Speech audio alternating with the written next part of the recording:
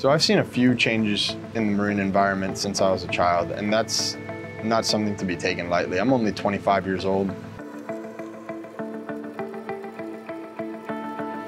A specific example I can give is Pickles Reef.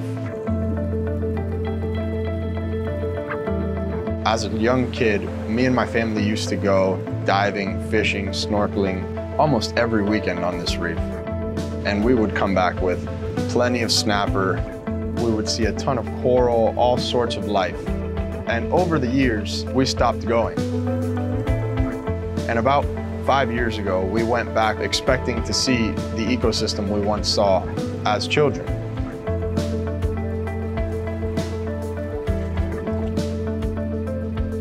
And me and my cousin dove into the water and just saw gray. All the coral was dead. And it was just something that has stuck with me.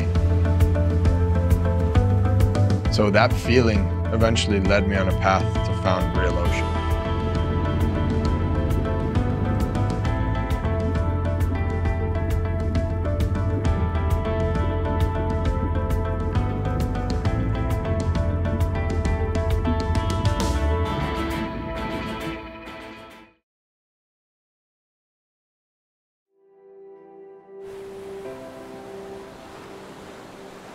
I was born in Miami, Florida to two wonderful parents.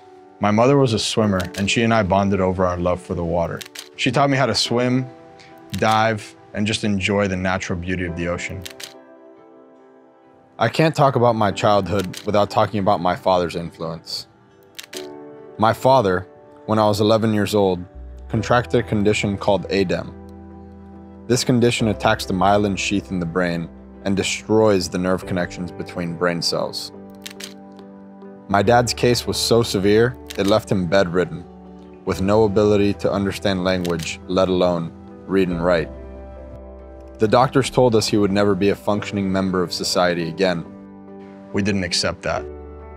He struggled for years, but through thousands of doctor's appointments and countless hours of therapy, today my dad walks, talks, and is relatively independent.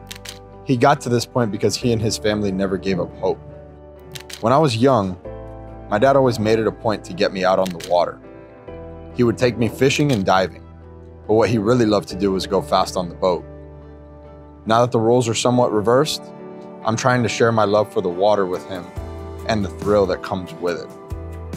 Now, as a society, we can learn something from this situation. In a lot of ways, the ocean is in a similar place that my dad was 13 years ago. The circumstances surrounding my father's illness taught me so much about the world around me. I came to realize that life is fragile. All forms of life, even those that seem the strongest. Life is worth fighting for.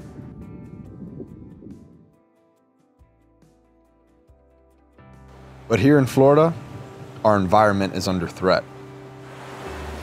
There's an increased frequency of algal blooms, some of which are known as harmful algal blooms. Red tides in particular are exacerbated by a combination of warmer average water temperatures and high nutrient loads of nitrogen and phosphorus entering the water. These events frequently cause massive die-offs of marine life. In 2021, there have been 957 recorded manatee deaths throughout the state, nearly double the previous record. Aside from harmful algal blooms, many of these deaths are attributed to habitat loss due to human impacts. While manatees depend on seagrass beds for their nourishment, our polluted waterways prevent light from reaching the ocean floor, killing off many of these ecosystems. Globally, hundreds of millions of people depend on coral reefs for food, income, and coastal protection. Yet 75% of our world's reefs are currently under pressure from a variety of threats, including increased global temperatures, overfishing, and disease outbreaks. Close to our home, stony coral tissue loss disease has ravaged the valuable and once beautiful Florida reef tract. To make matters worse, global plastic production has grown to nearly 400 million metric tons, more than a 20-fold increase from 15 million metric tons in 1964. Moreover, plastic waste directly affects humans. Without the proper infrastructure for discarding waste and recycling, Many plastics end up in our ocean, where the sun breaks them down into smaller and smaller pieces, called microplastics. The fish eat the plastic, and then we eat the fish. It's a vicious cycle that we need to break. We are aware that many of the problems facing the ocean seem unsolvable. Now the question is, what can we do about it? We must maintain hope. Hope comes in the form of people.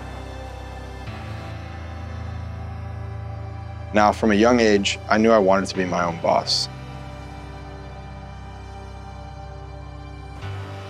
I wanted to act on the lessons I learned from my dad's illness and create something that mirrored my values as a person. While in grad school, I met my partners and started Real Ocean to offer a way for people to make a tangible, positive change for the oceans. While we actively spread positive news about marine conservation on social media, our main focus is to showcase these positive stories through our filmmaking. To stay true to our mission, we donate a portion of our revenue towards mangrove restoration projects abroad, with over 12,000 mangroves planted to date. And we aren't alone. Organizations like MANG are restoring the mangroves in Florida that are critical to maintaining a healthy environment. Within the Florida Keys National Marine Sanctuary, NOAA and their partners are working to implement a new approach to restore up to 25% of coral cover. And all across the globe, coral restoration projects are underway, not only to restore the reefs, but also making them more resilient to the changing ocean conditions. To combat overfishing, people are developing new technologies to sustainably farm the ocean in order to meet the growing demand for seafood in the 21st century. Despite plastic production expected to increase by 80% in 30 years, groups all over the world are cleaning up their local environment and educating businesses about zero waste practices to reduce their reliance on single-use plastics. Although the ocean's problems are distributed globally, we must tackle them locally.